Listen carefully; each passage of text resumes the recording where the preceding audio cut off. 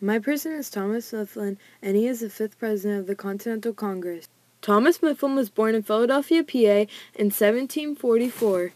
Then he went to Europe from 1764 to 1765 to learn more about politics.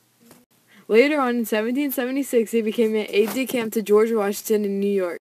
Then in 1782, he went to Annapolis, Maryland, and became the President of the Continental Congress. Then in 1787, he signed the United States Constitution in Philadelphia, PA.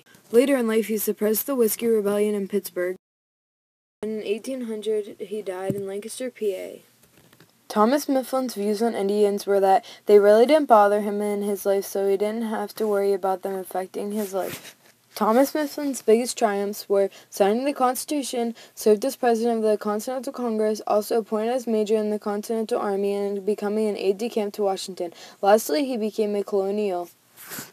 Thomas Mifflin's biggest ally was George Washington because Mifflin became his aide-de-camp, then Washington appointed him to become the Army's first quartermaster general under the order of Congress. His biggest failures and embarrassments were being expelled from his Quaker faith. As quartermaster general, he abandoned most of his duties because he wanted to do work on the front lines, and it was partly his fault for the miseries in Valley Forge.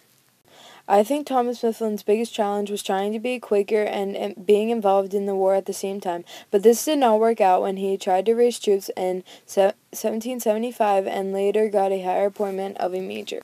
His status changed in his life because when he was born he was wealthy and a Quaker, but when he died he was very poor and the government had to pay for his grave and he was buried at a Lutheran church. On a scale of 1 to 5, I give this person a 3 because he signed the United States Constitution and wrote many political speeches throughout his career.